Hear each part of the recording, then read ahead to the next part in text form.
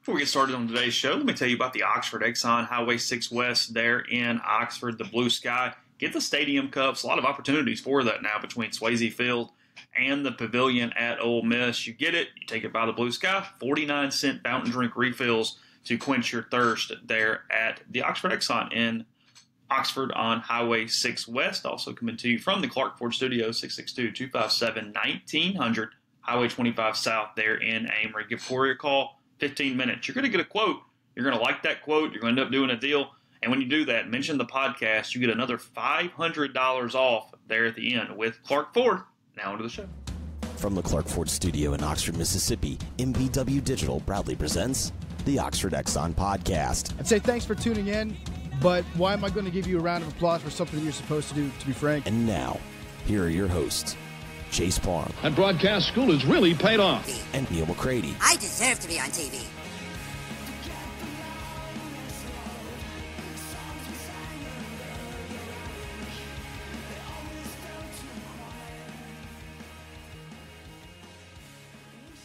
Welcome into this Thursday edition of the Oxford Exxon Podcast. Chase Parham, Neil McCready, Clark Ford Studio this morning. Couple of guests coming at you today. We're going to talk to Jeffrey Wright, as we do every single Thursday morning. We're also going to talk to Aaron Fitt, a national writer for D1Baseball.com. We talk through everything from Ole Miss to the schedule to the SEC and just a few other things that come up with Aaron during about a 20-minute interview. We'll have that later on in the show. Jeffrey, good appearance as always this morning. We talk plenty of Ole Miss basketball. We talk a little bit of Ole Miss baseball, and we talk about Ross Bjork. So that coming up with Jeffrey as well. And a packed Patterson and Earhart hotline today. Obviously, the news of the day is Ole Miss going to Auburn Arena last night, winning 60-55 over the Tigers. They've now won 12 of the last 14 against Auburn, continuing that domination that's gone for the better part of a decade now between the two schools. So Ole Miss picks up a huge quadrant one win, and Auburn suddenly, even though they have all these great metrics, in a little bit of a weird spot themselves. So Ole Miss, without Blake Henson, with TD looking pretty bad at times, then making a couple buckets late, they survive, Neil. They move to 7-4 in the SEC, 17-7 overall, and they've got a very, very winnable home game on Saturday. Talk about, as much as that Florida game kind of put everything in pause mode, just kind of resetting a season last night at Auburn. Yeah, I don't even know where to start. First, if you had the under, cash money. You're welcome. When two teams meet for a second time, go under if the line is high. You're welcome. And that line was really high. And if you had Ole Miss and the points, it was a really good night for you. So where to start? By the way, before you start, because I don't want to forget this, this is the second year in a row they've beat us to it, and we screwed up and did not think about it. Jeffrey tells us at the end of the interview that he and Calkins are speaking to the sex therapist again today on Valentine's Day.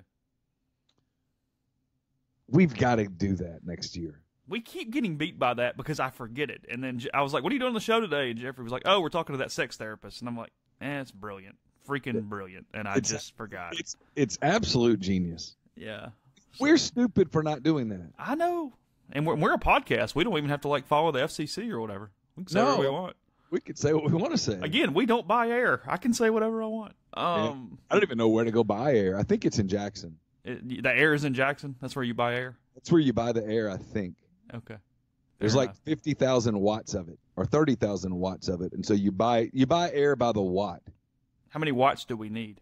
I don't know. Do you buy air by the watt or by the minute? I don't know. Or is it a combination? Is it kind of a formula, sort of like the net? We would need a lot of watt. We would need a lot of watt. Yeah. And we use a lot of minutes. It's fair. It could be expensive. It could be an expensive purchase. Luckily, we have a couple of sponsors, so we could figure that out. Okay. I don't know. I'll look into air buying between now and next Valentine's Day. All right. Sorry. Go ahead. Basketball. All right. First of all, a shout out to Preston Broom for all the love to the podcast. Speaking of buying air. Okay, got that. All right. Who's their biggest win of the season? Period. That's true. Period. Period. Biggest win of the season.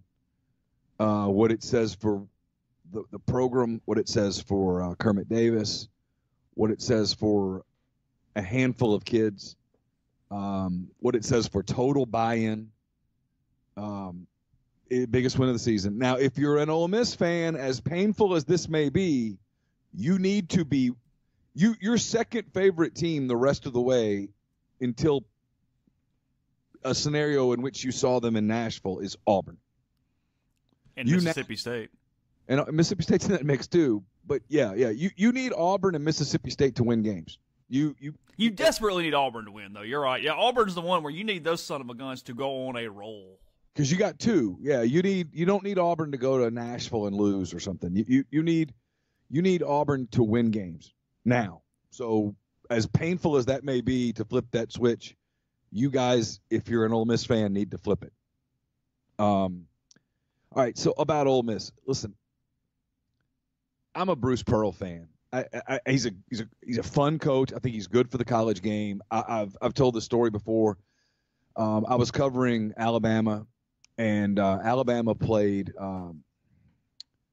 Wisconsin Milwaukee in the first round of the NCAA tournament in Cleveland, Ohio, and it was cold as hell, and I wanted to go home. And privately, I was really hoping that Milwaukee could do it, and I didn't think that they could. It was a 5-12 game, and it was a pretty good Alabama team, very talented Alabama team, Mark Gottfried. And Bruce Pearl coached Mark Gottfried, coached him in circles, just coached him in circles. And I've kind of followed him since, and he won at Tennessee, and he's done well at Auburn, and he's very good on ESPN and all that stuff. He was so severely outcoached last night by Kermit Davis that it's mind-boggling, frankly. Not that Kermit's that good of a coach, but that he could outcoach another really good coach that way. It's one thing to outcoach Mark Gottfried. It's another thing to outcoach a really good X and O coach. And then to do it, and I don't know when they found out that they didn't have Henson. I'm going to guess sometime that day because he had what appeared to be Ole Miss stuff on at the game. When they found out that he couldn't go, you're already a thin team. Now you really don't have much margin for error, and immediately Terrence Davis gets fouls. 2 fouls, and he sits, I don't know, the last 15 minutes of the first half, and you're having to play major minutes. And I'm not making fun of any of the following kids, but they're role players on this team. And frankly, they haven't played much. You're having to play Zach Naylor. I think it was, let me pull a box score up. I think it was 26 minutes. Doesn't sound right, but I'm going to find it. I should have had this up. I apologize. Zach Naylor plays significant minutes. Zach Naylor had scored 7 points this season going into the game. This season, Chase. You had to play D.C. Davis, who's been really good. I mean, D.C.'s been really good this year, but D.C.'s a former walk-on who I think played 6 minutes last year. And he's playing major minutes against one of the more talented backcourts in the SEC. And you're having to play Luis Rodriguez, who hasn't played much this season. He's had a moment or two, but, you know, he's been a freshman the whole season. So here's the box. Let's see. KJ Buffin plays 26 minutes. Zach Naylor, I was wrong, played 15. Luis Rodriguez played 15. D.C. Davis played 18. And Bruce Stevens off the bench played 23 minutes. Their bench scored 10, 12, 15 points. Terrence Davis only played 13 minutes last night. If you had told Kermit Davis before the game, Terrence Davis is going to play 13 minutes and score 8 points, and Blake Hinson's not going to be able to go, I just don't know that even the most positive coach would have felt all that good about it. On the road at Auburn Arena, where, to give Auburn credit, they don't lose there. They're now 12-2 in that arena, and the only other loss was to Kentucky. I think they had won 26 over the last 28, if I have that right. Yeah, they're really good there. I mean, credit where credit goes. I mean, their fans support them well. Their students are loud. They're right on top of the court like they are at Ole Miss. They've got to be, turning this thing around a little bit. Yeah, Ole Miss is having a really good season, but Auburn has got to be a little baffled by this domination. I mean, yeah, it's almost insane at this point because it started with Andy, it's continued with Kermit. Kermit beat up Bruce when he was at Middle Tennessee too. I mean, it's something where they cannot beat Ole Miss. So for Ole Miss, man, it's one of those cathartic sort of wins. Look, Kid Paul, without doing anything for him at all, is got them right where we know they would be in without even a doubt. This Mavs of this morning, Ken Palm has them 21-10 and 11-7. Oh yeah, that would be. I mean, that would be just pressure free. Yeah, whatever. Go have at it. Get beat by 80. It doesn't matter in Nashville. Listen, I wrote this in my little 10 observations. I don't know if you've looked at it. If they beat Missouri on Saturday, and they should, and then go to Columbia, South Carolina on Tuesday and win, they've got as good a shot as at the 4 seed in Nashville as anybody. If you told me they have a hurdle left, and this is a lot of speculation, but I'm just kind of looking at the schedule a little bit. I think they're going to beat Missouri. They're going to beat Georgia at home, both those games. And then you got South Carolina on the road. I don't know, whatever. But it's hard to discount Ole Miss's road abilities right now. Jeffrey talks about that a lot coming up here in a little bit. Yeah. It's just – yeah, right. It's just the fact that, look, they responded after they lost 4 in a row and 5 of 6 by winning 3 in a row, probably going to win at least 4 in a row. It's that last game in Columbia, South Carolina that's interesting to me in case they don't get one of those other ones they're not expected to get in the middle because they potentially have another 3-game losing streak coming if they lost to Tennessee and Kentucky at home, wrapped around that road trip to Fayetteville that could go either way. But just for the sake of my conversation, they lose those 3. You got to get back up one more time to really put it away against Missouri that next night. Yeah, they're playing so well on the road that I don't think they're going to lose. You don't think they're losing in Fayetteville and Columbia is your point? South Carolina, sorry. I don't. I think they're going to win one of those. Okay. Hell, they might win both of those. They should. You think they go 2-1 on the 3 remaining road games? Yeah, they're better on the road than they are at home.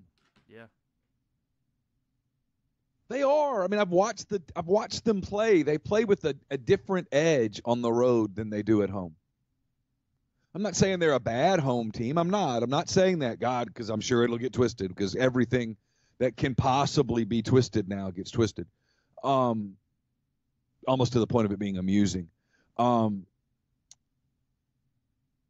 they play a more focused, hard edge, tough-nosed game on the road than they do at home. And I don't know that South Carolina, now look, they're okay, but they're hitting that point in the season where their kids keep up with stuff on the media too, right? I mean, their kids know they're not going to the NCAA tournament. Their kids know it. If they were going to make a tournament run, it had to start last night, and it didn't. They had to do something like beat a Tennessee, and they didn't do it. Not even a little bit. And frankly, even more frustrating, kind of staying on this point a little bit with South Carolina. I mean, we're jumping everywhere, but whatever. It's talk that everybody wants right now. Is that I'm reading this from Ben and Hip. I noticed this tweet last night. South Carolina played well.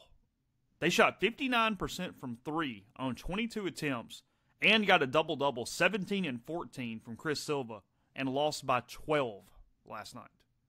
Yeah, and we're down 20 a lot of the night. I mean, good grief. Well, number one, Tennessee's really, really good. Well, that's where I'm going to dovetail, and I asked Jeffrey this in a minute, so everybody's going to hear the exact same thing twice, but I want to get your opinion too, and you did not have the ability to hear Jeffrey's interview, so in some ways that's good because you're blind to this. This is topics on the message board. I posed it to Jeffrey. I'm not going to give you his answer first. Okay. How do you differentiate an SEC Coach of the Year vote right now, as of today, between Rick Barnes, Kermit Davis, and Will Wade? You know, it's funny. I was thinking about that last night because someone said Kermit Davis Coach of the Year in the SEC, and I remember saying to myself, and I have a vote. And at the start of the year, we both said, hey, Kermit gets him in the tournament, crown him in every way imaginable. Yes. Yeah, and I have a vote. I actually have a vote here. And I asked myself, who would I vote for today? And it's down to those 3. Yeah, no doubt. It's one of those 3. Yeah, and for all the knocks on Will Wade, and I hear them, and I get them, and I see them, but his team's winning, man. I look at the job that Barnes has done. They've lost one time to Gonzaga, I think. They're a 1 seed in the tournament. They play beautiful basketball. They score at will. They defend. They play hard. It's difficult. Now, they did it last year, so you don't get They that. were picked second in the league, and they're finishing first from a straight standpoint of that. Yeah. I'm going to jump around here because this is what led me to think about it. So I was listening to an NBA podcast, and they were talking about the MVP voting. If you voted for MVP today, who would you vote for? And the consensus is it's down to 3 guys. It's James Harden, who won it last year, who's scoring at an incredible level and kind of has the Rockets on his back. He's sort of doing what Westbrook did 2 years ago. And it's Giannis Antetokounmpo, who is carrying Milwaukee, has made Milwaukee a legitimate contender. Giannis is a two-way player. He's a post guy. He drives to the basket. He's an amazing talent. And then it's Paul George with Oklahoma City, who, if the voting were done today, he would win the defensive MVP. Defensive Player of the Year would be his in an absolute landslide. He would get maybe every first-place vote. And he's probably right now the second or third best offensive player in the league. And his PER rating is just off the chart. And so it's, how do you decide when you can justify a vote for all 3 people? If I voted for Harden, you couldn't say, "Oh, Neil, you're an idiot." Or if I voted for Giannis, you couldn't say that. And if I voted for Paul George, you wouldn't go, "Oh, you just love the Thunder." No, you make a legitimate case for all 3 guys. And I thought about it with the SEC Coach of the Year. It's the same thing. I can make a legitimate case for Will Wade. They had a player shot and killed in September. A lot of teams don't rally around that all year long. It becomes a very difficult thing to get through.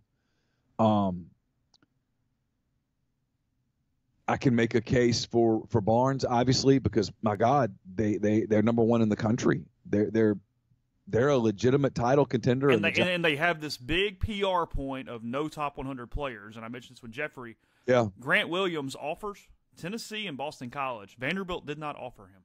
Yeah. Well, and Admiral Schofield. Yeah. I mean, he wasn't highly recruited, really. And then I look at Ole Miss. And I have the benefit of covering the program. And I know what happened with these same kids last year. These same kids last year, when they went on a losing streak, man, they folded. They folded. They folded. They didn't quit. I didn't use that word, but they lost all confidence. There was no confidence at all inside that program last year. None. And so Kermit Davis comes in there, and he's got 3 good guards. And if you have guards, you can win in college basketball. And he's got 3 really good guards, experienced, talented guards. And he's got a couple of bigs that they have their moments. But, I mean, last night, Dom didn't score, had 3 boards. I think Bruce went for 5 and 5. He had an okay game, but it wasn't anything dominant. So that's what you get out of your post. And you bring in a couple of freshmen who have some talent, but they're freshmen, and they're not elite national recruits or anything. It's not like you went out and got Zion Williamson and Cam Reddish and said, "Here, boys, join the club." Well, that's different.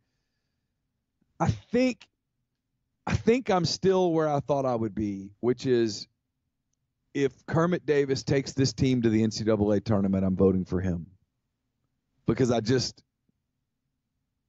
it's been used against me already, and that's cool. I don't care. When they lost to Florida, I said, this just isn't an NCAA tournament team. And Chase, when you watch them play with an objective eye, they're not. They're not. But they win. It's like last night. They just win. There's no explanation for that team winning that game last night. They just win it. And people that go, "Oh, well, you're just whatever." No, I mean, I'm not trying to pick on the kids, but have you watched Zach Naylor and Luis Rodriguez this year? Have you watched them this year? Because I have. Neither one of them have done anything all season to indicate that they were ready to step up in a game at an arena like Auburn in a game like that and play 15 meaningful minutes each and combine to go for 7-7. There was nothing that has happened, nothing, in the course of the previous. I'm not good at math. Ole Miss is now 17-7. So in the previous 23 games, there was absolutely nothing to support that belief. Nothing. So if you want to say, oh, well, I knew that would happen. No, you hoped that would happen, and you had this faith through your red and blue glasses that it would happen. But there was nothing to indicate empirically that was ready to happen. Does that make sense? Yeah, sure. That's fine. And so you're getting a guy like Kermit Davis that last night was the night that he won Coach of the Year if they hold on. Now they've got more work to do. It's not done. There's more basketball to be played, as you referenced. But if they get there, if they get to 11-7, 12-6, and they make the tournament, he's the Coach of the Year because he took a team last night, and on numerous occasions it really felt like Auburn was going to take the momentum. It felt like, okay, here comes Auburn's run. Here comes Auburn's run. All right, now here comes Auburn's run. And time after time, they'd slow it down, make a play. I thought he coached, and I wasn't there. I wish I had been there because I think I'd be able to say this better because I'll watch him coach sometimes. And sometimes he coaches with a foot up your ass. You know what I mean? I mean, he's on you. I thought last night there was more, hey, we're all in this. Not that he's never this way, but you understand what I'm saying. It was more of a, come on, we can do this. But you could tell, man, we're just milking clock. We're just trying to get to the finish line. And they believe in him. They absolutely believe in him. They would follow him off the cliff right now. And that's not a knock on Andy Kennedy. It's not a knock on anybody that's been there before. It's just the guy has done something that the only people who predicted Ole Miss to the NCAA tournament this year are the people who predict Ole Miss to the NCAA tournament every year. And if you pick them there every year, it doesn't count when you luck into getting it right. Nobody outside of that locker room, and dude, I mean nobody outside of that locker room, nobody thought this team could do this. I picked them to finish 13th out of 14th. Got no pushback at all. I wrote a preseason thing where I predicted them to go 7-11 in the league. And people at Ole Miss inside the program told me they thought that was fair. Now, I'm waiting for you guys and all that stuff. That's coming. But because that's just the way it works when this stuff happens. But nobody at the time, not one person in November said, hey, you watch. And when they lost 5 out of 6 or 4 out of 5, whatever it was, 5 out of 6, I think. Yeah, it was 5 out of 6. When they lost 5 out of 6, you started hearing a little bit of that. Hey, it's year one. Year one, some of the PR, smart. But apparently inside that program, that's not what happened. Inside that program, there was a push. They hit some buttons different, and they've played different. And those last 6 minutes against Texas A&M, I think we're going to look back and go, that's where the season turned.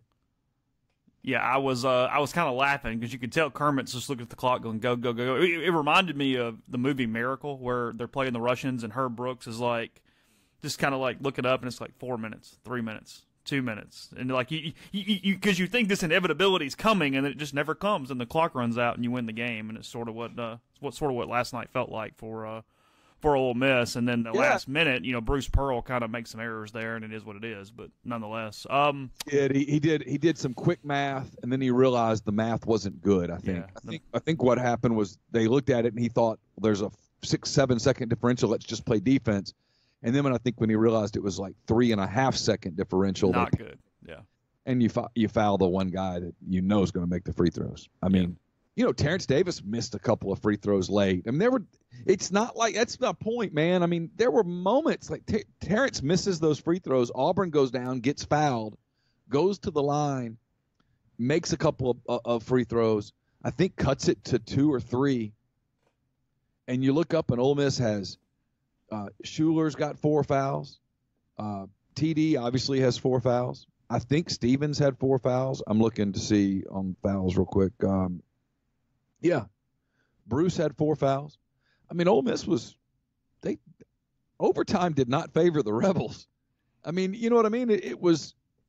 I'm still kind of floored. I watched it, and look, it's not a major upset. I mean, they both teams were 16-7 going in. So, but I didn't see that one coming. Neither did Vegas. 8.5 is a pretty big line. I just didn't see it. And when I saw that Henson wasn't playing, I thought, man, I don't know. And then TD goes down, and you think, or goes out. When he went out the second time with like 16 minutes to go in the game, I thought there's just not enough. They don't have enough to hold on against these guys. And then, Okeke, who's a hell of a player for Auburn. I mean, it's not like Auburn didn't play. And they didn't get some of the guard play they normally get. But Okeke goes for 23 and 11, Chase. You know what I mean? They get 10 from Harper. The job that they did defensively on Brown probably was the biggest story of the game. There's just a lot there. It's a huge win, and at the end of the season, if they're in the tournament, that's one of the games we'll definitely be talking about. Yeah, we're going to go to Jeffrey in a minute to hear a lot from him. Jeffrey, really, really good today, so hang in for that in a second. Before we do that, I'll tell you about Scripted Jewelry, scriptedjewelry.com. Go to the website, see all the different options. I'm seeing things bought in Florida, even Manatee, Mississippi. That might have been a Rebel Grove person. West Laco, Texas, getting a Madison pendant silver as I'm reading off the site. Again, whatever you need, they've got it there for you. Turnaround times are great, and they will take care of you with a great selection and ability to put your special message on that special item for someone in your life. Maybe you took advantage of it for Valentine's Day, and that thing is being opened today by the person in your life. So again, when you check out, use Rebels10, REBELS10 for 10% off, and you can see all the different options at scriptedjewelry.com. Podcast also brought to you by the Westin Jackson. You can gather at Estelle tonight. That'd be a great night to do it. Estelle Wine Bar and Bistro, sip on a creative craft cocktail. Enjoy their curated wine list. The food is just fantastic. It's open for breakfast, lunch, dinner, Sunday brunch. Chef Caden is terrific. His mission is to connect guests with the community through local partnerships. So gather at Estelle tonight. Obviously, you can't plan a Valentine's Day excursion. You've officially run out of time, but you can plan something for the summer, whether it's to Florida, whether it's to the Caribbean, whether it's to Scotland, California, whatever it may be. Get in touch with John Edwards, Regency Travel Incorporated in Memphis. He's part of Virtuoso. It's a worldwide network of travel partners that allows him to supply his clients with added values and unique benefits that are simply not available to other travelers. You call John, you give him some parameters, you give him a budget, and he'll give you options that you can't find on your own. 901-494-3387, or send him an email, jedwards@regencytravel.net. First-time clients save $50 off their first booked trip just by telling John you heard about Regency Travel on the podcast. We're also brought to you by Grenada Nissan. Check out Grenada Nissan. It's just off Interstate 55 in Grenada, Mississippi. They have a complete selection of new and previously owned Nissan vehicles. Go in, test drive one today. Tell Gene and Sandy that you heard about Grenada Nissan on the Oxford Exxon podcast, and you'll get Rebel savings on top of the already great deals at Grenada Nissan. It's GrenadaNissanUSA.com. And we're brought to you by Harry Alexander. Harry is an Oxford-based RE/MAX Legacy Realty agent. He's been in Oxford more than 4 decades. No one knows the residential and condo market in Oxford better than Harry. Go to his site. He'll prove it to you. HarryAlexander.com. Click on the Properties and Neighborhoods tab. Filter through by what you are looking for, and then send him an email, ha@harryalexander.com. And we're brought to you by Oxford University Bank, OUB, locally owned and operated right here in Oxford.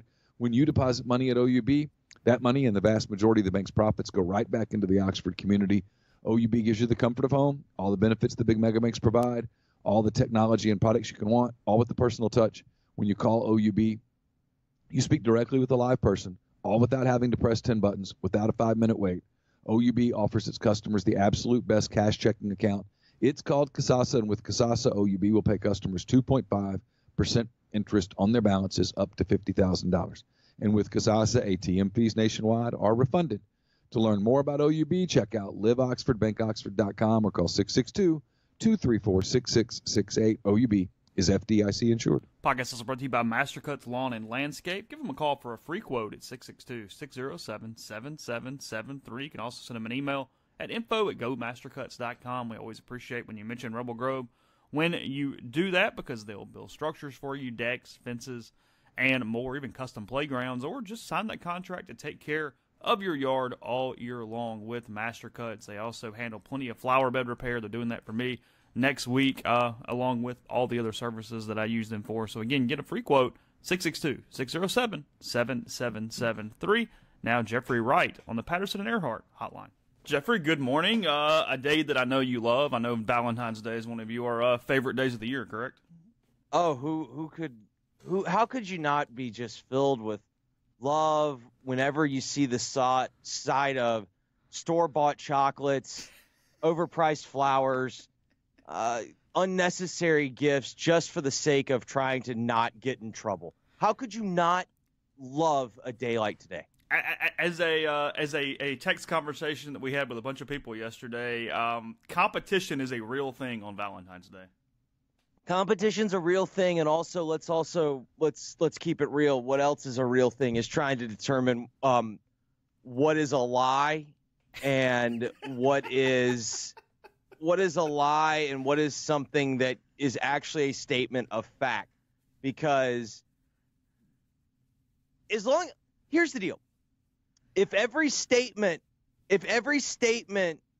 that one makes could be taken as fact, I wouldn't be, whoever wouldn't be in a certain predicament.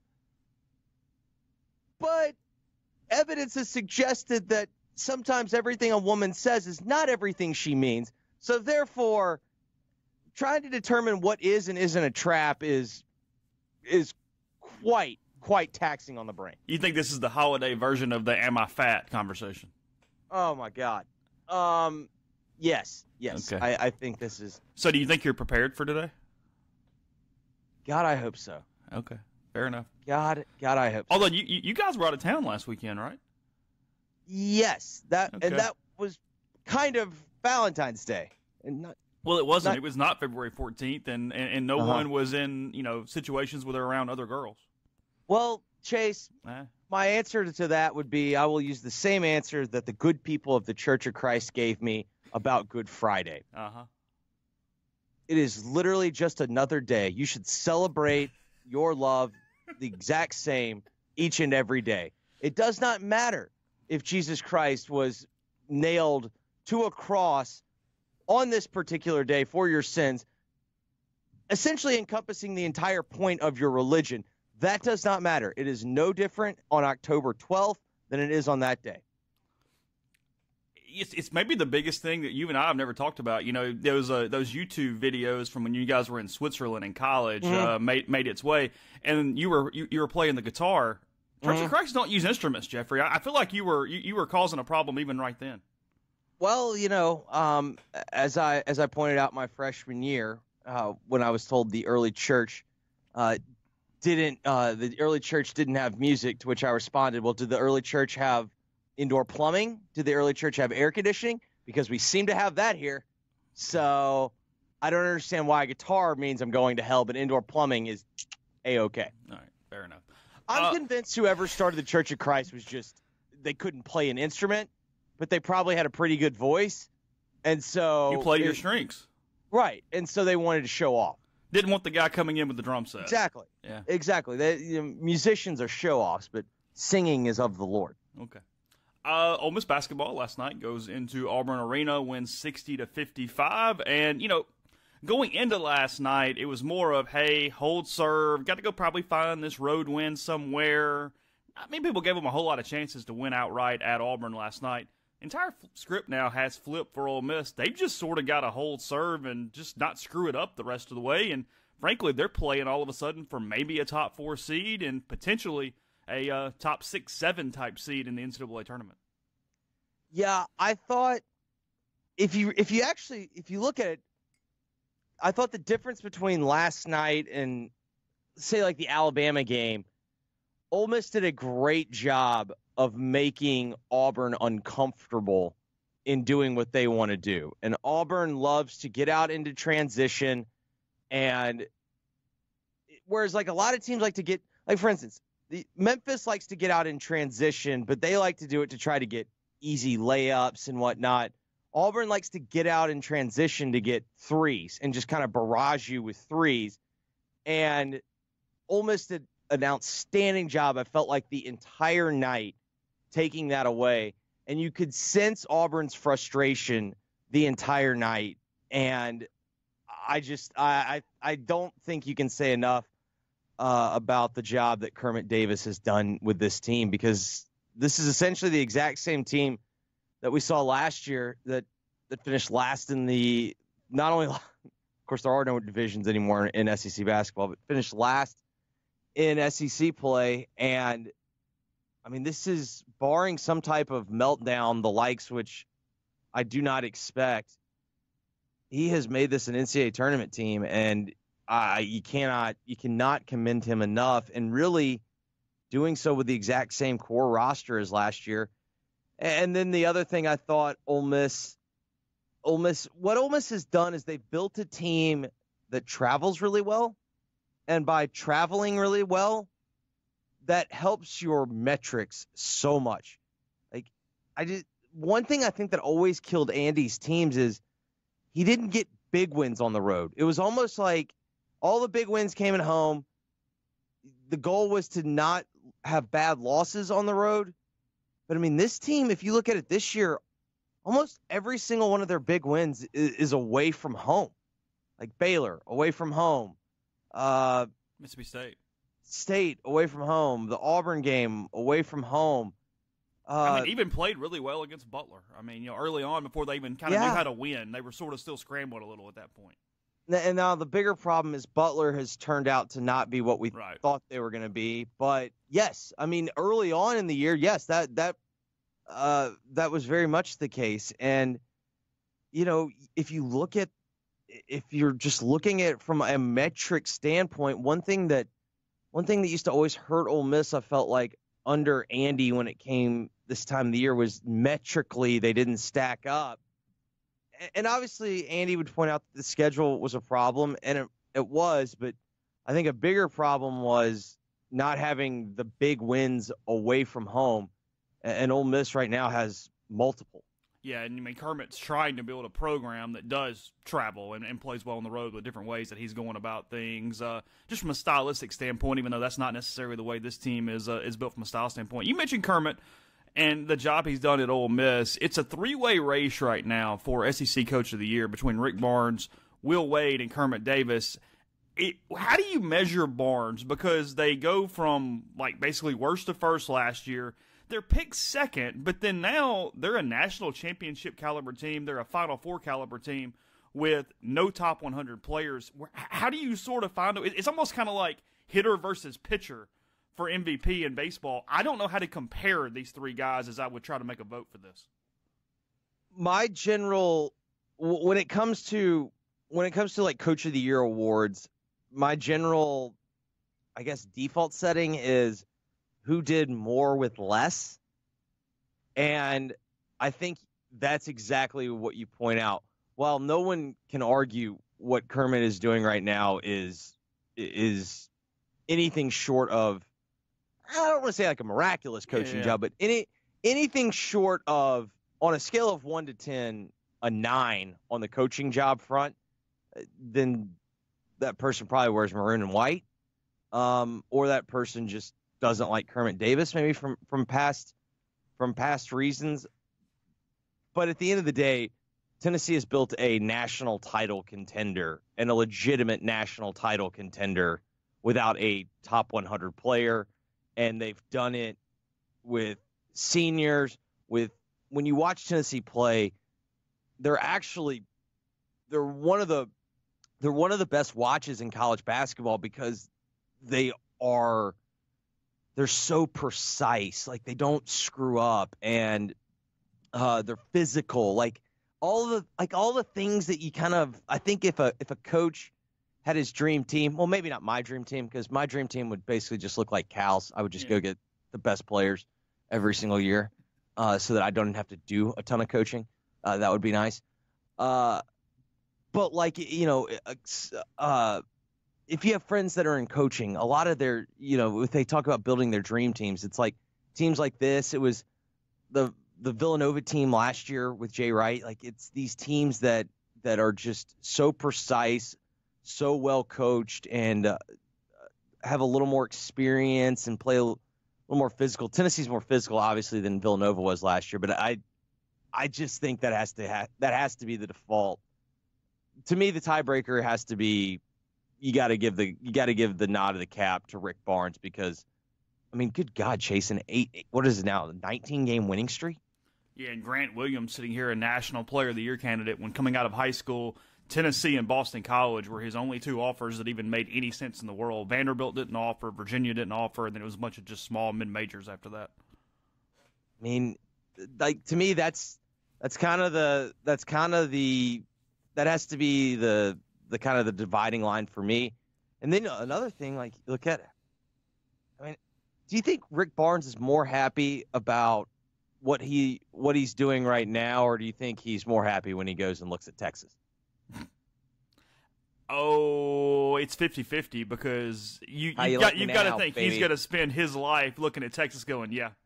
Shaka getting a lot of mileage out of one season. A lot of mileage. Yeah, he is. And I don't fault him.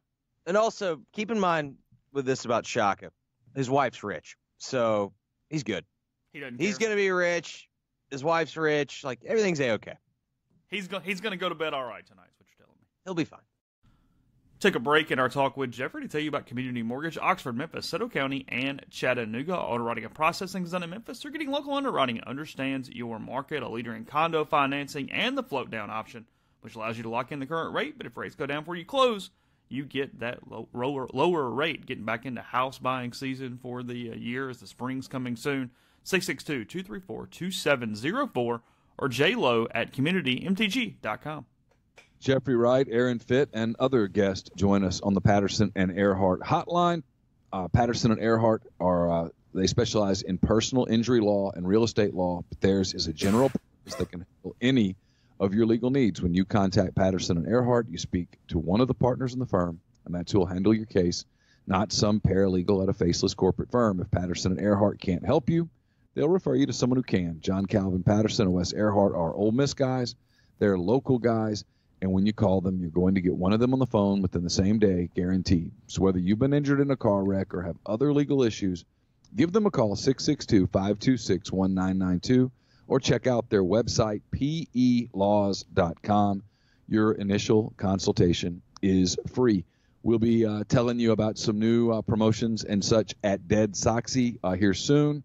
Probably taping a soft verbal podcast presented by Dead Soxy here in the next few days. Anyway, I'll just tell you this about Dead Soxy. Go to their site, deadsoxy.com. Enter promo code Rebel Grove at checkout. Get 30% off all items, including sale items. And spring around the corner. Now would be a good time to start thinking about those shoeless socks. If you're like me and you can't stand wearing loafers or whatnot without a sock, you can't stand wearing nothing between you and the shoe. But you want to wear the shoe, this would be a perfect solution. They stay cool, they stay up, they're stylish, and they're absolutely perfect for the summertime as we get closer to it. DeadSoxy.com, promo code Rebel Grove to save 30% off every item. Podcast is brought to you by Visit Oxford. Visit oxfordms.com/events. Check it out for contact info. If you're scrambling a little bit for Valentine's Day today, they can take care of you. You'll see some option there on the calendar of events, or just through the different ways to contact restaurants, florists, and more in town to take care of you today. As always, that's visit oxfordms.com/events. Now back to Jeffrey Wright on the Patterson Earhart hotline. All right. You mentioned this radio station, ran a little of it, had the interview with Ross Bjork, had the town hall meetings starting this week. I witnessed one on Monday night. Just overall, where do you kind of fall on the town hall meetings, the rehashing, just kind of the way they're kind of going about it right now versus just sort of do your job and move on and stop talking about it? My first thought was that takes some guts. Okay. And I tip my cap to them, because I think it's one thing to sit there and say, okay, we're going to do these town halls and you maybe think that, okay, well, people are a little different in person than they are on Twitter, online, and maybe some emails that we've read. So, to me, and you can tell me better, obviously, than I can. I'm primarily basing my impressions on your column as well as your interview with him. But to me, that it wasn't a hostile crowd, but it was certainly, I think it was an angrier crowd than perhaps Ross or Michael were expecting. It's an engaged crowd, because if you're passive, you're not even going to these meetings. You're not taking the time to do this. You're not getting in the car when there's no social element, there's no food, there's no alcohol, there's no cash bar, there's none of this. It's just going and talking. And so yeah, for half of it, it was a frustrated crowd. It was a couple of questions that, if I was up on the stage, I'd have been uncomfortable. And I thought that it wasn't. And a lot of fans are going to roll their eyes, and you really have to go to one of these to understand what I'm saying. I told this to Neil yesterday. The answers were important, but they were kind of secondary to the attempt. It was the way the setup worked. It was, hey, we're not trying to dodge you. We're not trying to smoke and mirrors you. We're going to put 2 microphones up at the front of the room. We're going to pass a microphone around the crowd, and I'm just going to stand here and talk to you. And I thought just the way that it was set up was the big thing that eventually gained them respect with the room, because they said, okay, you came here and you didn't try to throw all this other crap at us. You just talked to us. And at the end of the day, for a lot of Ole Miss fans, they just wanted him to talk to them.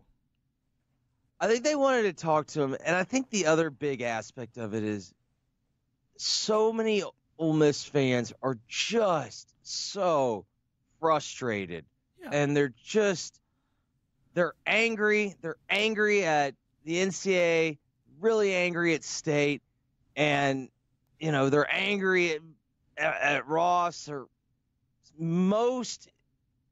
most people have brains, they should be angry at Freeze. They should just be angry, like, at everything, because they feel like what they've paid for, what they've supported, has done them wrong. And I agree with you. I think it took guts, and I think I could make a case for, in terms of the mood of the moment and the decision that was made, I think I could make a case that these town halls are probably one of the best fan relations moves that Ross has done in his tenure, because, like you said, man, like you and I have, and Neil, for how many ever years, we have always advocated, if you are transparent, if you are honest, if you are forthright, and I understand you can't legitimately, you can't say everything that you might be able to say in an off-the-record conversation or whatnot, but he gave the answers, particularly that he gave you on the podcast.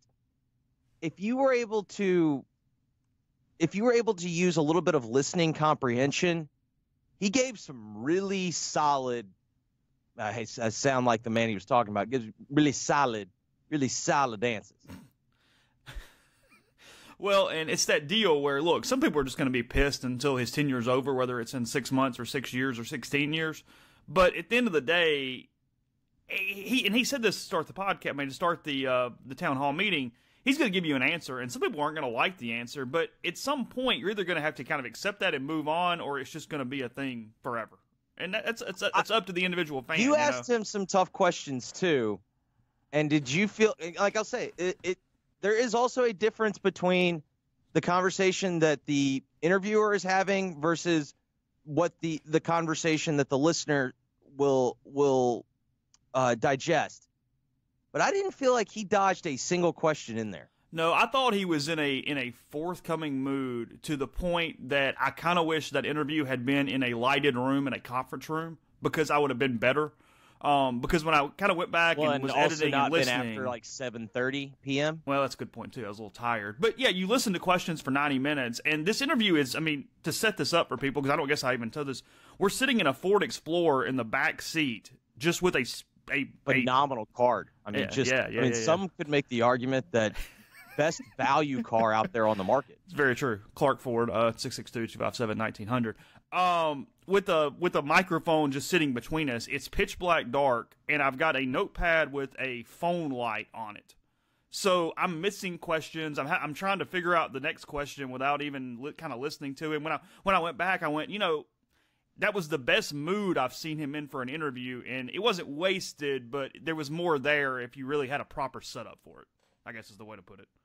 I completely understand that. I mean, it's kind of like the difference of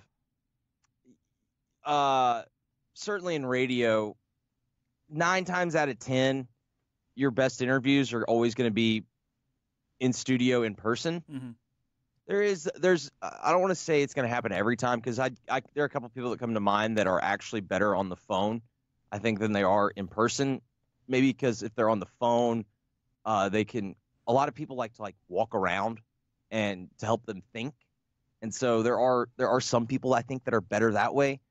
But most people are going to be better in studio, and as you say, like when we're in studio, hey, the lights are on, like, you know what I mean, like that. It sets up that environment that you're talking about. But, I mean, for God's sakes, the guy answered truthfully about the NCAA's investigation process on the record. The guy, I think maybe the biggest nugget that he gave was understanding when an investigation is occurring is the point of the investigation to find the facts, to punish the wrongdoings, or is there a different target? I thought that was a very candid answer to hear on the record, because that's something that, as far as, I guess maybe Jerry Tarkanian said something similar on the record, but I haven't heard many administrators say something like that on the record, and I think he's absolutely right. I mean, I think the bigger problem is I don't know how you go about fixing the organization problems, because I think one of the biggest problems that we see with the NCAA is everything is done by a committee, and every rule that they come up with. This would be the best example I could give you. All of these rules, these complicated rules that don't make sense, they actually make sense if you think about it in this context. It's the exact result of what you would see is if you brought just a group of people in a room that all they do is talk to each other, and they come up with all these rules together, and it all gets released at the end. It's very similar to like these new golf rules that we're seeing with the USGA and the R&A. Like, you got a group of like-minded people that got into a room and started coming up with ideas, and there's no like oversight. There's nothing to say, like, whatever they came up with, like, that's law. And if you would have like an editor in our business, they would throw out a lot of this stuff because they'd be like, listen, this doesn't make sense. That doesn't make sense. And you have to come up with, I hesitate to say it because in general, committees accomplish so little. They're echo chambers. You need an editor. You know what I mean? Does that make sense? Yeah. Real world guy. Yes, you need, we've always made the joke for years, we need hand raise guy, but you need, I don't know what you call the position, but you need an executive. Yeah. Got about 90 seconds left with you. We had Aaron Fitt on the podcast today as well. You followed this probably longer than I have. How important is this year for Mike Bianco's tenure as we close? Ooh, boy, it feels like a big one, doesn't it? It does. Number one signing class, possibly wasted if you don't get to at least a super regional. I can't remember what your note was. This will be the second true freshman to start an opening weekend. Is that what your note was? Yeah, Mark Holloman was one, and then Cody Satterwhite would have been two, but a rain out happened. Okay, so the sad thing was I remember Mark Holloman's first start. Yeah. So that was a wonderful trip down memory lane. Thank you for that. Mark's little brother, also best 14-year-old baseball player I've ever seen.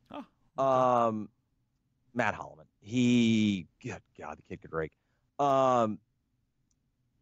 Yes, I think that's exactly it, because you had this number one signing class. You were a national seed last year. You didn't get out of your own region. You had Tennessee Tech throwing a right fielder with a 9 ERA that shut you down. Lost the regional in 16 at home. I mean, I don't know. It's a postseason sport. Like, I don't know how else to say it. Like, it is a postseason sport. And if you are consistently a disappointment in the postseason, and really your one exception is the year that you weren't a disappointment in the postseason, but you have basically 18 other examples of being a disappointment, I think it's going to taint your resume, don't you? There's two black marks on this thing. One, he's never won a regional away from home. Every time he's won a regional, it's been in Oxford. He hasn't done what most SEC teams do, which is just go kind of take one when they're a 2 seed sometimes. And then two, it's one super regional since 2009. 2014. I mean, that is one black mark in a hell of a rest of a resume, but it's also a hell of a black mark. So it's complicated, but and like this is why this appears to be that year that flips it one way or the other a little bit for a lot of fans. Like, by the flip side, take like Tom Izzo. Tom Izzo has lots of disappointing years, considering how good the Michigan State job is, considering how good their talent is, but he is extremely good at making runs, because in the end it is a postseason sport and he gets it. Well, in Mississippi State. Yes. Mississippi State, regular season-wise, is nowhere near the program at Ole Miss is. They're nowhere near as consistent as Ole Miss is, but they've done a better job in the postseason. Opportunistic. Yeah, they are. All right. Who's on the show today, Jeff, as we close? We will have a sex therapist. Dr. Jennifer Valley will join the show, so heads up, dudes. You won't want to miss that. That's 10:25 a.m. Of course, you can catch it out on the podcast. Yeah. Jeff joins live from the road on the first hour. Chris Harrington will talk some Grizzlies. And then, surprise, Eric's actually back in studio today, so I don't have to do the afternoon show. Excellent. Appreciate it, bud. All right, guys. Thanks to Jeffrey for his time and opinions today. I know he had a busy day. He had a long show planned for his actual day job. He gives us this time before he gets his workday started on every Thursday, so appreciate that. Podcast also brought to you by the Blow Dry Bar Oxford.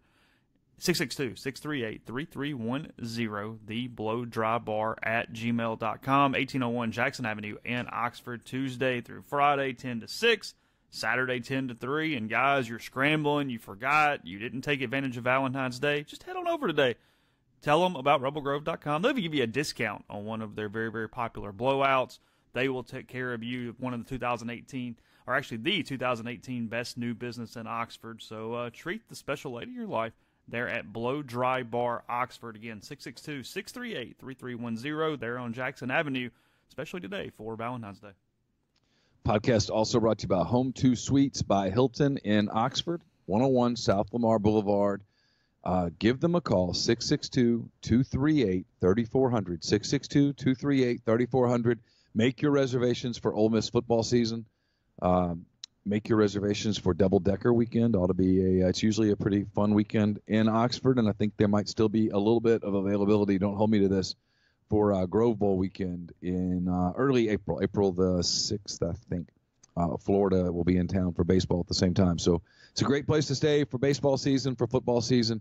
It's about a mile from the square, about a mile from campus. So it'll be a perfect home base for you. It's pet-friendly, brand-new facility, new restaurants opening up around it as well. Very convenient. Great staff. You'll love it. 662-238-3400.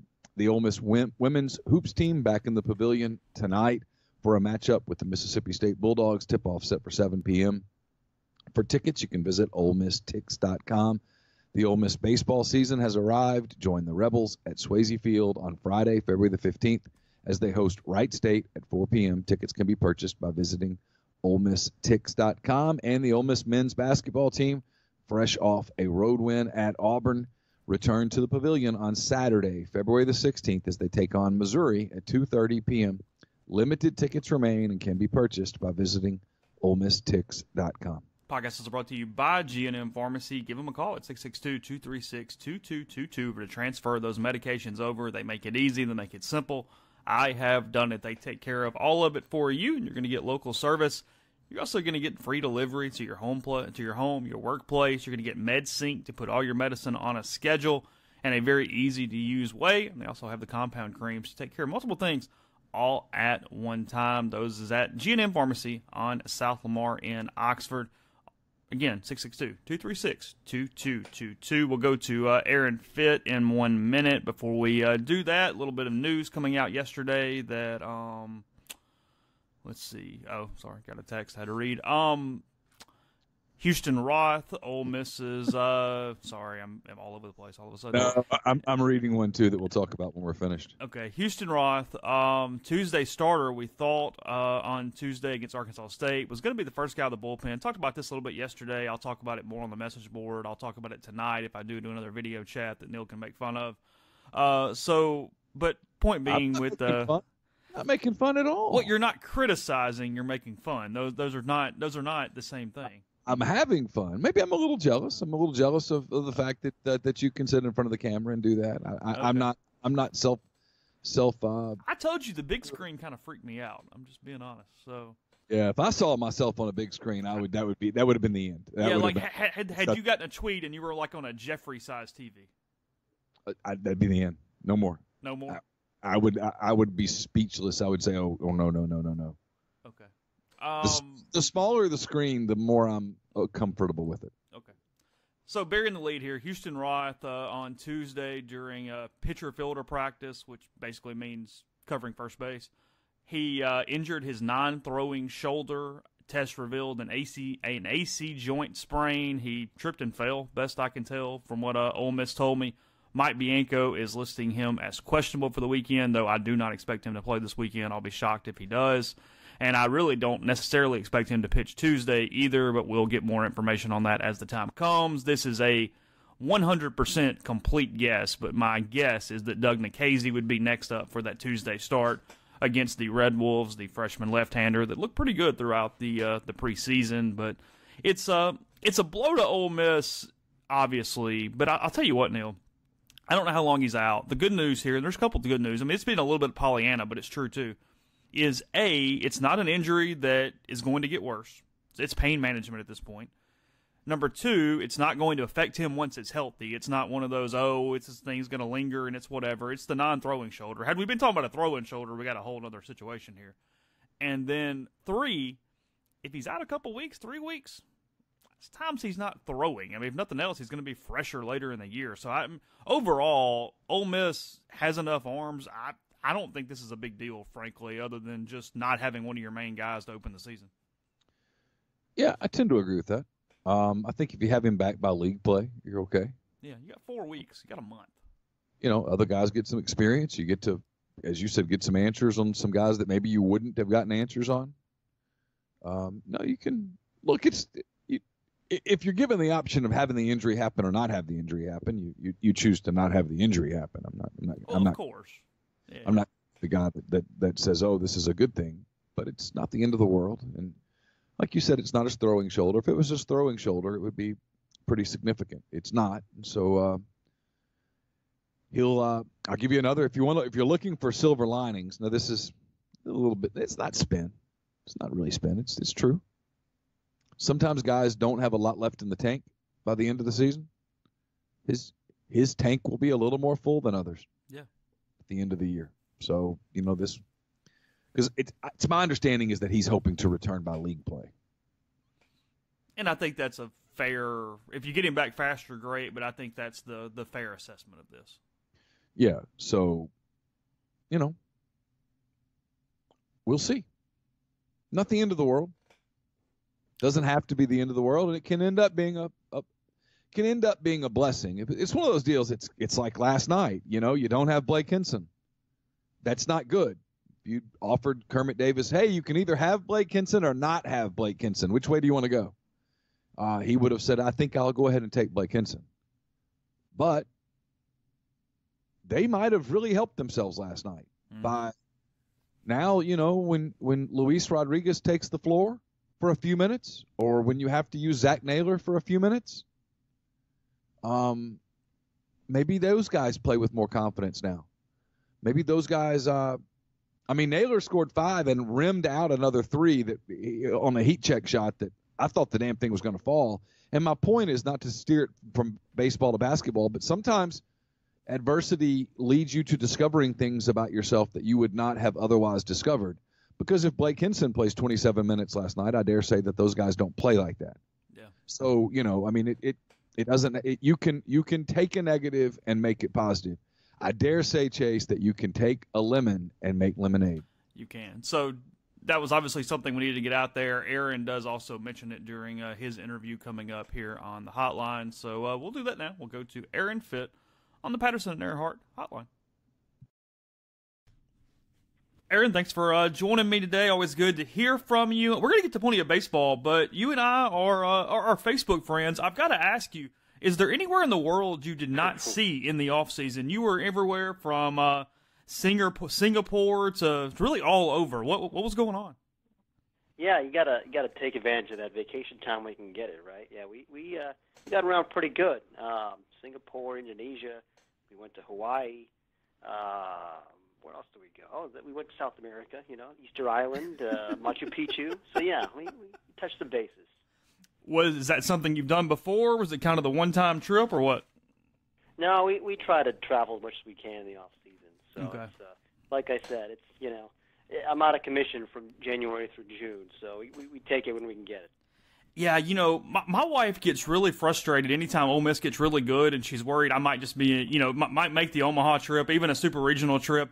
I mean, it's your point, though. Any family, they know you're just gone. It's just, it is what it is. You don't exist for a few months. Yeah, just don't even. Actually, I watched the Super Bowl at my friend's house, and I had to say goodbye to his kids for 6 months, and they were very sad. It's going to be a while until Uncle Aaron comes by again, but it's just how it is. It's the reality of this business. Yeah, so let's get into a little baseball. Ole Miss is going to throw Gunnar Hoagland on Sunday against Wright State. He's only the second true freshman that Mike has ever thrown on the opening weekend of the year, Mark Holloman being the other one in 2003. You look around the league, and there's so many impact freshmen. You've got this weird mix of, and I know different reasons, but Marceau and Hoagland and Ginn and Kumar Rocker at Vanderbilt. Is there one common thread, in your opinion? We've kind of been talking about this for a while and coming up with some different reasons between CBAs and teams kind of being more content to let guys walk. But why do you think this past year we did see this influx of first-round talent showing up in college? Well, I just think college baseball has become more and more desirable, for these high-round guys because of the experience that has been created. I mean, there's been so much investment, as we all know, and especially the SEC, that you're getting like a much more intense experience than you would get in the low minors. If you're going to develop for 3 years at Ole Miss or LSU, there's a lot to be said for that. It's just, I think it's common sense. It's just the facilities are awesome, the fan bases are awesome. So, I'm sure we'll see a lot more of that going forward. Do you, I guess, kind of what are your thoughts? You follow him much along the way with Hoagland. He's been really, really impressive. He's the guy that made so much national news his senior year of high school by not walking anybody in the regular season. I think he told me he had 6 3-ball counts during the regular season of his senior year of high school. And I kind of thought, well, that just means he's overpowering everybody. He's just throwing it down the middle. But he's gotten here, and he hasn't necessarily gotten more fine. He's not necessarily nibbling corners, and he's still being pretty productive. He's an interesting guy as a first-year player here. He's very polished. Yeah, that stat that you threw at us there a minute ago was remarkable. They've only thrown one other true freshman in the first weekend. Just shows you, how ready this guy is, and certainly that's what he stands out for is the command and the competitiveness and the ability to mix, 3 pitches for strikes where he wants to. It's very uncommon for a freshman to have that kind of pitchability, and so even at 88 to 90 like he was in the fall when I was in there, and I know he can touch better than that, but even at that velocity he can be very effective because he's just got such good feel. What do you kind of make of this team? Because I'm around them every single day, and the storyline here has been, potentially their best regular season in school history was ruined by that Monday against Tennessee Tech, and there's just sort of been this fog over this program for a while as they've lost 2 straight home regionals. They've only been to 1 super regional since 2009, and that was the year they went to the College World Series in 2014. But then Mike's one of the most consistent coaches in the league. It's one of those deals where it seems like fans, they really like this roster. They know they're going to be really good, and then they're almost kind of scared to like them all at the same time. Yeah, I think the fans need to realize this is going to be a really good team. It's going to be a really, really good team. I know that they lost some experienced arms in the rotation, but boy, you got to love the talent coming back, and certainly I really like the depth of that pitching staff, and I think Will Etheridge is going to be a star on Friday nights, and we talked about Hoagland, and I'm very high on Doug DeCasey, the lefty, and once Houston Roth gets going, that's another weapon. So I'm not worried at all about the rotation, and I just love the lineup. I mean, there's so much power here, so much experience. They're so good defensively, especially up the middle, with Kessinger at shortstop, and whoever plays second base. I'm not sure how that race is shaken out with Adams and Servideo, but those are both good defenders. And of course, you got the strongest arm in the country behind the plate, Cooper Johnson, and you got Olenek in center field who can track you down with anybody.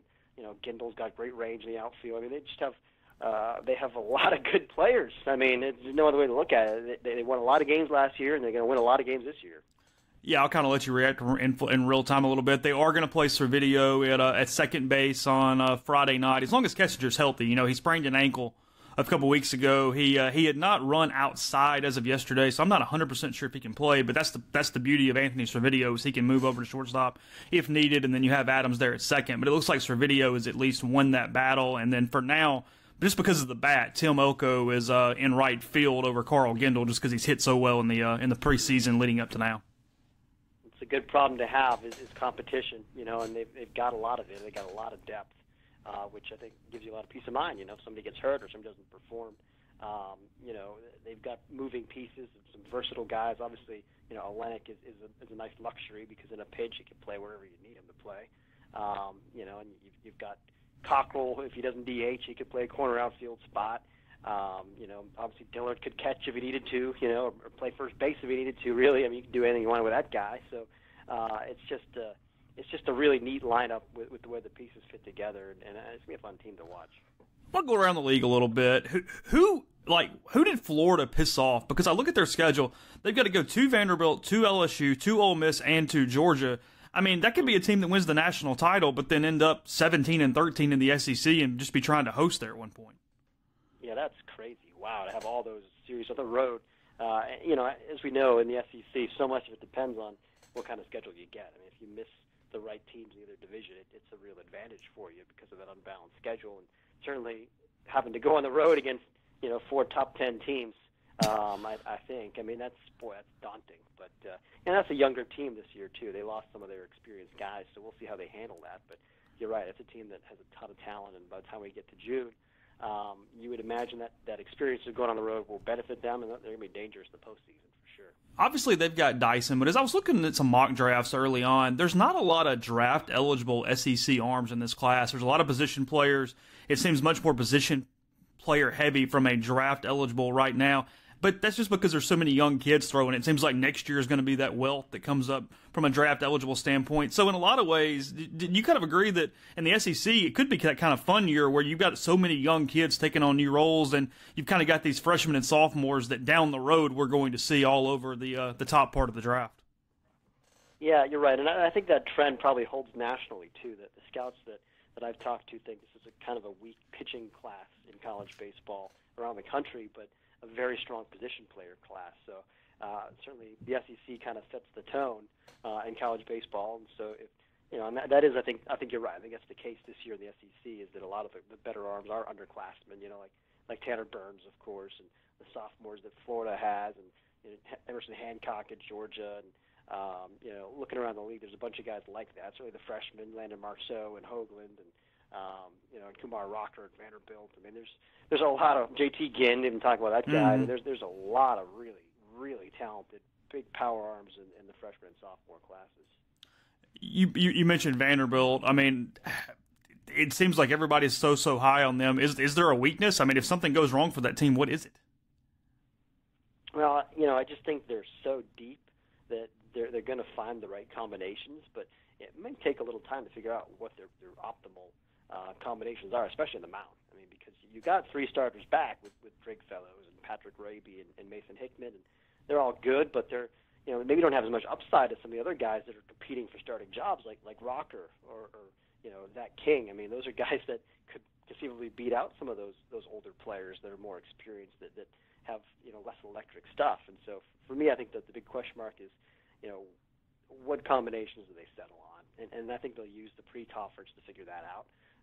I think their lineup is a little more stability, more kind of known quantities that probably won't get beat out. I mean, third base would be the one spot where there's maybe some competition there, but they're very, very deep in the lineup and on the mound, and I have a hard time envisioning a scenario where they are not really, really good.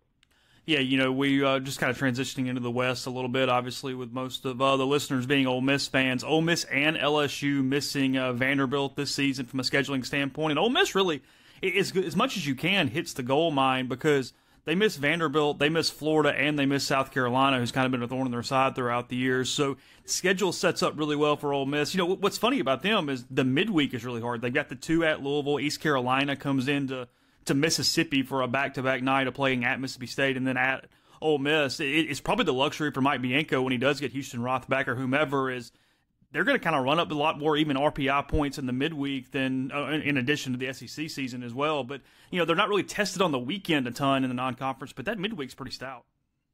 No question. And those are, those games count the same in the RPI as a weekend game. Yeah. The RPI formula doesn't differentiate between playing East Carolina on Tuesday night or on a Friday. So, and get those guys at home, you got to like your chances. But that's you're right. That's an important point. Is those midweek games matter? It's one reason that Arkansas traditionally has had some trouble with the RPI because they're so geographically remote and they're not allowed to play a lot of the directional schools in their state. So, they wind up having to play teams that are RPI drains on them. So, I think having those kind of midweek games on your schedule is a big advantage. Ole Miss goes to Arkansas in a back-to-back week at Arkansas and Missouri. Since you mentioned the Razorbacks, did you visit them in the fall? How are they just mentally after the way that thing goes last year? Because I have a hard time believing Dave Van Horn. He probably still is not going to bed without thinking about a pop-up in foul territory at this point.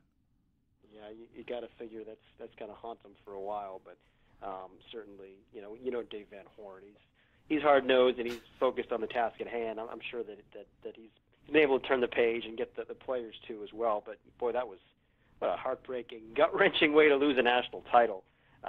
This team, there certainly have some uncertainty because they lost a lot of those key guys from that team. But you still have 3 preseason All-Americans, Casey Martin and Heston Kjerstad are first-teamers for us. And you got Matt Cronin in the back of the bullpen, who's one of the best closers probably in the country. Question for me is how the rotation shakes out. Can Isaiah Campbell be that Friday guy? He certainly has the stuff, but he's been up and down over the course of his career. You got Kevin Kopps going back from Tommy John. Can he be, a legitimate weekend starter for you? What are they going to get out of a Patrick Wicklander, high-profile freshman for him? They're going to need some of those newcomers to step in and hit the ground running. I understand Jacob Kostychak is actually in their rotation this weekend, which is a fascinating X factor for him because that guy's got really good stuff from a tough slot with a lot of extension, and if he figures it out, that could really give them an answer that they need. If the SEC has a tendency to get weird sometimes, if it's not Ole Miss or LSU, is Arkansas the best bet to kind of jump up in the West? I would say, or Mississippi State. Okay. That's the one that again, is an Omaha team last year that has a decent amount back, and you've got what should be a really good rotation with Ethan Small and JT Gann and Keegan James, who had a very good summer, kind of took a step forward for them. You still have some nice veteran weapons in the bullpen. Spencer Price, Cole Gordon, those guys are still around. And, of course, you still have Jake Mangum. Somehow he's still there. I think Mangum and Rowdy Jordan and Elijah McNamee is a chance to be a very good outfield. And, for me, the biggest question mark would be probably in the infield for those guys, especially at shortstop. Is Jordan Westberg going to be that guy? Is he ready to be an everyday shortstop in the SEC? I guess he had a really good fall for him, so that's a key piece. And I like their team, though. I really do. I think for me, those top 4 teams, Ole Miss, LSU, Mississippi State, Arkansas, they feel like they're a cut above everybody else in that division. Although A&M, heck, we hadn't talked about those guys, but they got power arms like always, and just a lot of unproven faces in the lineup. So it's going to be a dogfight like always. Yeah, I think Jake Mangum has about a 960 batting average career against Ole Miss. They'll be definitely ready for him to move on whenever that eligibility up. I think Ryan Olenek is probably the Ole Miss version of that everybody goes, hey, that guy's still there, but yeah, he's still here and still swinging. So I like these early season chats to test you because you always pass these things. Ole Miss gets the second half of the home and homes with Tulane and Long Beach here in a couple weeks. Regional and national programs that at least have a name to them. What can Ole Miss expect? Anything to either one of those clubs? Well, they're both for us, outside our field of 64 projection, but certainly teams that it wouldn't shock you if they took that step forward and made a run to a regional. I mean, I think Tulane's kind of an interesting sleeper in the American. They have some good power arms, some guys that haven't quite put it all together yet to this point in their career, but have the ability. Certainly I think Caleb Roper is a nice senior that I think could be a breakout candidate now. He's got good stuff at the top of that rotation. And Cody Hosey at third base is another player to watch. They got some boppers there in the corner infields. They got a Jensen in the outfield, can hit the ball in the park. So I think they actually have a chance to sneak up on some people a little bit. I think people don't really have Tulane on the radar because they've not been good the last couple of years. But I think they're more dangerous than Long Beach. I mean, Long Beach feels like they're maybe in a little bit of a rebuilding mode for me.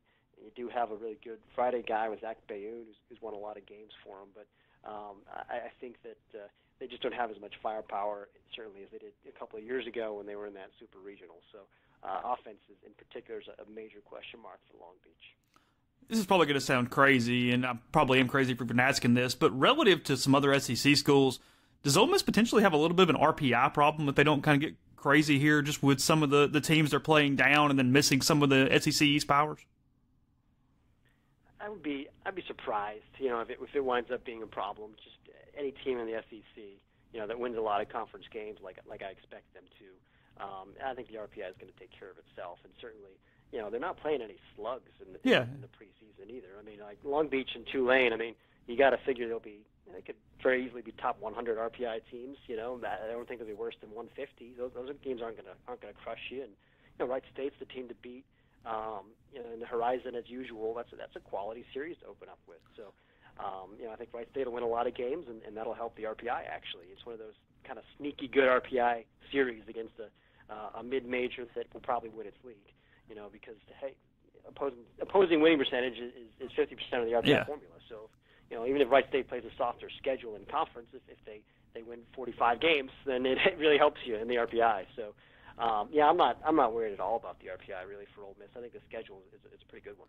Yeah, I was going there next. Wright State finished last season with an RPI of number 69. Frankly, their non-con's probably a little better this time. They go to that tournament in East Carolina. They got Ole Miss. They got Oklahoma State. Picked to win the Horizon. Yeah, like I said, I think fourth time in the last 5 years. A lot of sticks back as I kind of looked at them this morning and did a little quick look, actually reading your guys' Horizon report for the year. A lot of offense, but then I kind of look at this pitching staff and I see where Bear Bellamy's throwing harder, up to 95 or something per your fall report or one of those things. A lot of bad stats from last year. When I look at him, I'm almost kind of intrigued for Friday because I thought, well, live arm, right-handed guy. But then I see this, 1.76 WHIP, 7 ERA, and over 300 batting average against from last season.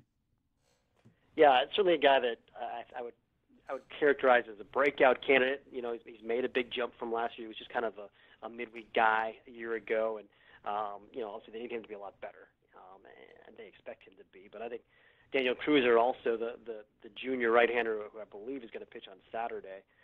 He's got good stuff too. He'll be kind of 88, 92 with a swing and miss curveball. So, I don't think certainly Wright State is going to have the kind of depth that you'll see in the SEC. But they got some live arms in that bullpen too. A couple other guys that can run into the mid 90s with Jake Schramm and Tyler Linnecki. So, they're going to be competitive. There's no question about it. That coaching staff does a really good job finding diamonds in the rough out there. Are the bats for real? Peyton Burdick's for real. Yeah. That guy's a really, really good hitter in particular. And I think Seth Gray's a nice player coming off a good summer in the Cape League. So, yeah, I think those two guys in particular are dangerous. You got a fifth-year senior in Zach Weatherford who can really run. I think he's a top-of-the-scales runner. He could make a difference in the base pass, test that Cooper Johnson arm strength a little bit. But And maybe Zane Harris, another name to keep an eye on, a big old donkey of a left-handed hitter. I think he's 6'5", 260, something like that. He can put a charge in the ball too. So yeah, I like their lineup. I like their pitching. I mean, I think they're really a dangerous mid-major team that, frankly, could wind up as a 4 seed you don't want in your regional, or even a 3, because I think their RPIs will be pretty good.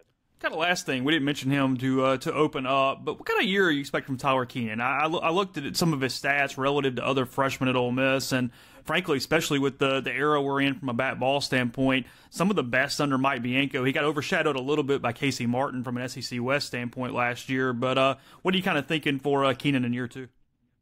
Oh, I think he's awesome. I mean, he's obviously a big boy that is has power, and I think will continue to show more power as he matures. But I really like the mature plate approach that he's got for a young guy, and for a guy his size, he plays a good third base. I don't think people appreciate how good of a defender he is over there too. So yeah, I mean, for me, he's. I remember where we had him on our third base power rankings. It might have been top 10 or so. I mean, he's very high on him. I think he's an emerging star. Appreciate it, bud, and be safe headed to Arizona. We'll talk to you again. All right, Chase. Always a pleasure.